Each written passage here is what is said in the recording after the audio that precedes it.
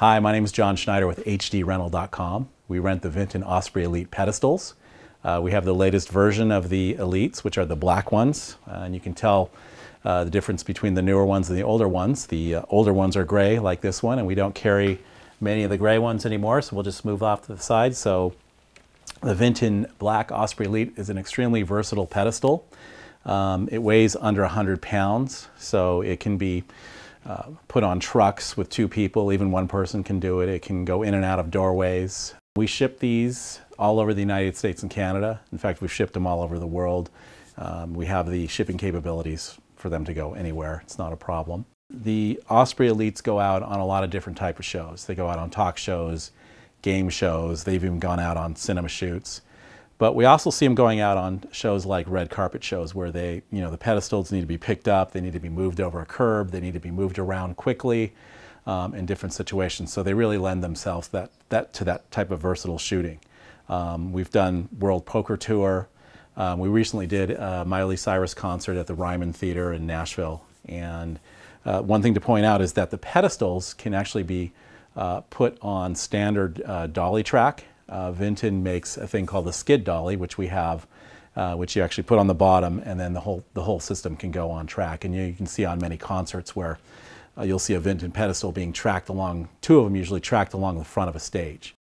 So today we want to give you a quick tutorial on how to balance the Vinten Osprey Elite pedestal. So a couple of things we want to check before we do any kind of balancing. We want to check the legs, make sure they're in their operating position. And as I look down, I can see that their legs are both retracted. So I'm going to come down here and put them back into operating position there's a dial down here you just press and it'll click in.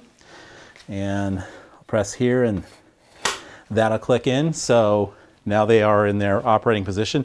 And it is kind of nice that you can retract these legs for shipping and getting them in and out of doorways. And you can even operate them with the legs in a retracted position, but it's cool. So anyway, we have the legs in operating position. The second thing we want to do is check the air pressure. So what we don't want to do is lift the column if there's no air pressure, and that could damage the column. So we want to have at least 50 pounds of pressure in the ped before we lift it. So first thing we want to do is come down here and look for the dial. There is a pressure gauge on here.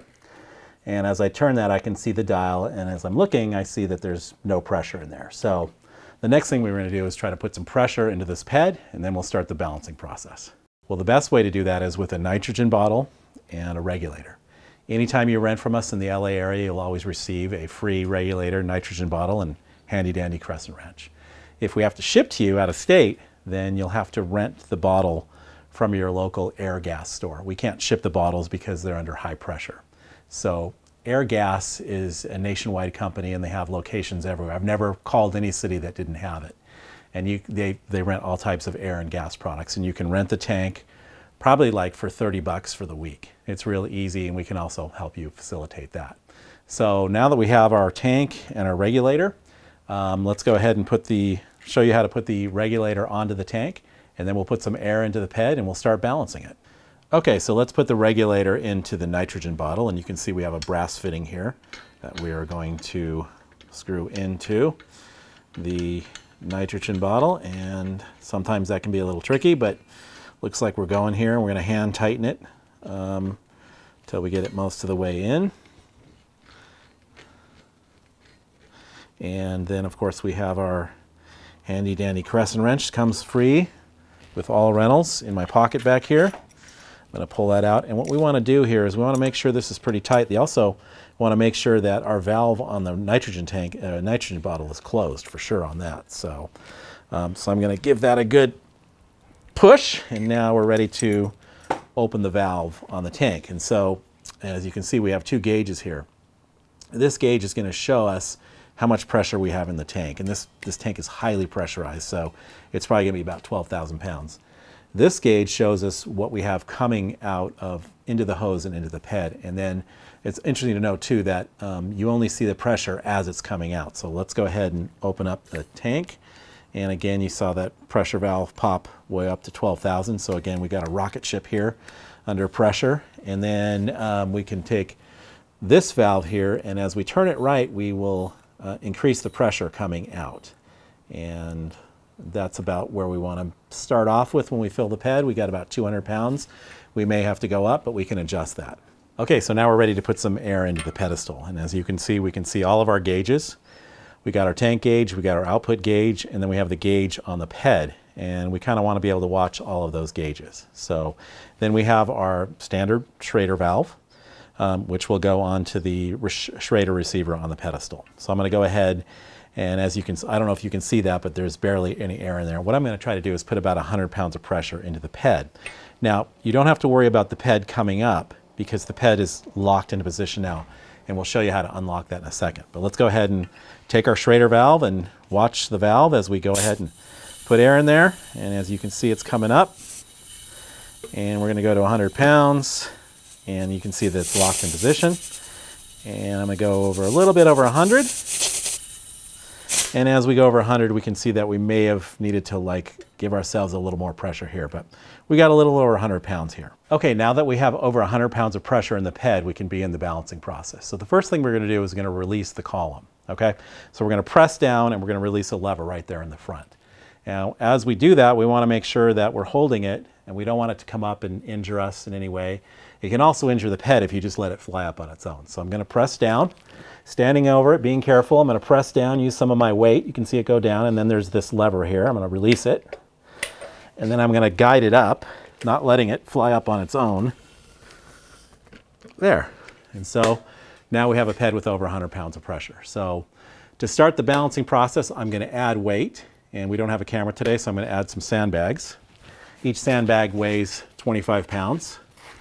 So I'm going to add the sandbags while still keeping my gauge or my Schrader valve available. So if I have to subtract air, which I will have to do in this situation. So again, we don't see anything happening here because we have over 100 pounds of pressure and we only have 75 pounds of pressure. So the goal in balancing this pedestal is for the operator to move it almost with his finger, like his pinky. He should be able to move it anywhere, and wherever he stops, it should stay there and be imbalanced. Now on the back, you can't see, but we'll give you a close-up. We have a locking lever, and right now it's not locked, but once we dial in, if you want to lock it in place, you can also lock it in place. So first thing we do, obviously, is we've got to release some of the air. And that's what we're going to do. We're going to add air, we're going to subtract air, and we're also going to use these weights that are included. You get 6 of these weights, which you can put here to also help dial in the balance. So let's take a sharp object here, and I'm going to grab my glasses so I can see the Schrader valve, because I'm old. And I'm going to take some air out. Now, as I take air out, I'm going to feel the pedal start to go down a little bit. So I'm going to do that a little bit more. There we go. And I can feel that it's starting to feel pretty good. I can just bring it down, but again, that's not balanced. I'm going to take a little more air out. There we go. So, again, we have our locking lever is in the release mode. It's on the green.